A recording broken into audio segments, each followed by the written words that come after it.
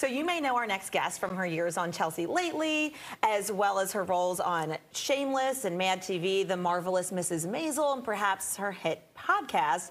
But through it all, the hilarious Arden Myrin is a tried and true comedian, and you can catch her doing the best of what she does live on stage at the Bethesda Theater tonight. But first, we've been really having a great time having you with us. First of all, I feel like I'm making new pals here. I'm moving to DC now. I love this. This is so fun. Come work at Fox 5 with us. Honestly, I would be delighted. I'm having a blast.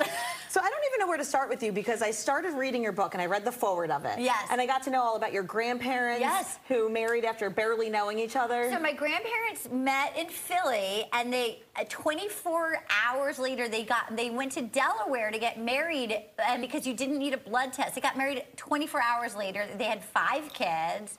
And then my parents met in New York City, and they were co-workers, and they got, this is so bananas. I read the story because I had a lot of questions about it on a dare. You got 2 weeks vacation if you went on a honeymoon, and so one New Year's Eve they got married on a dare for vacation time, and they stayed married till the end. So I'm like the product of 2 very hasty decisions. But you didn't find that out about your parents until you were a teenager. Yeah. When your brother brought his girlfriend home from college. Yes, my brother brought his girlfriend home from college, and she was asking my mom. She's like, Janet, how did you and Willie meet? And my mom goes like, oh, it was silly. And then I was like, I knew they worked together, but I didn't know that it was.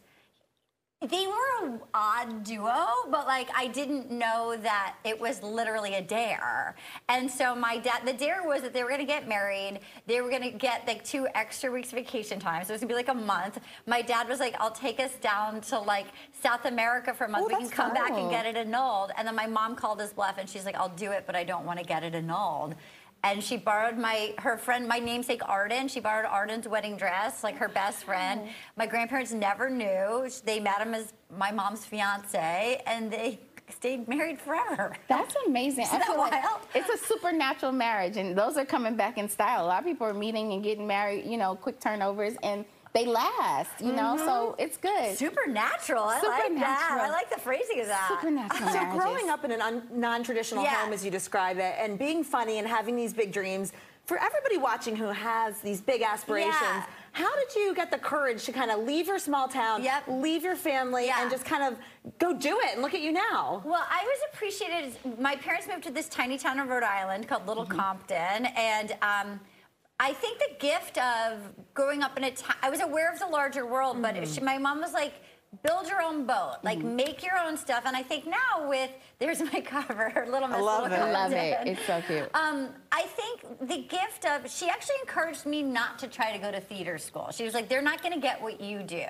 but you need to get the chops. So I would write plays, put on plays. I think now with YouTube or Instagram, just start making stuff. Or if you want to do stand-up or improv, find a coffee shop and see if you can do a monthly comedy show. Just start making stuff. Do it for yourself. Do it for yourself. And I remember 2 things. My mom always said, don't give them what they want, make them want what you got. So get the best version of what do you do that's unique to yourself, that's the best version of yourself. And so I just tried to be I started writing plays, I started doing improv, but it was what is unique to me?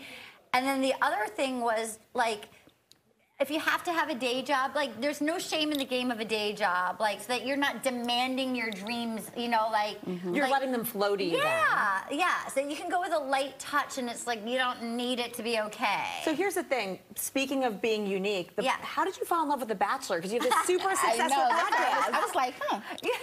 Well, I had actually only seen 1 season of it. I remember people were like, are you watching The Bachelor? I was like, I have a life. Absolutely not. Turns out I do not. I watched it, and I found myself, it was Caitlin Bristow's season, and she was so adorable, and I saw my funny friends were tweeting about it, and I thought of it sort of like a game of I found that I was really rooting for people. I found it compelling, and so I only started the podcast again just for the fun of talking about it with my funny friends. Right. So we treat it like a sporting event. So it's basically who's going to make it to the World Series of The Bachelor, who's going to hometowns, who's going. So we have our fantasy draft picks. That's what I was going to say. You have fantasy football, but fantasy Bachelor. We do fantasy Bachelor. We try to figure out who's going to be the villain, who's there for the wrong reasons, but it's created a whole community of people that it's almost like the structure of, do you want to come play with my Barbies? I like that. So you get to know other people. It's like a play world. It's a play world. It's something. There's the only point of entry is to have watched an episode and tell me what you think. But we don't trash it. We make jokes about it. But like we're rooting for everybody. They are wrapping me up, and I'm sad because I'm not done talking with you. But we're going to put the information on the screen for where everyone can see you tonight at the Bethesda Theater because you're just such great energy, so funny, so fun. Thank everybody. Come out. It's really fun. My friend says I'm like Kitty that got into the champagne bottle, and Kitty wants to play. So come say hi. Woo! Sounds Yes, like let's fun. do it. Thank you for your time this morning. You're a delight. You're both lovely.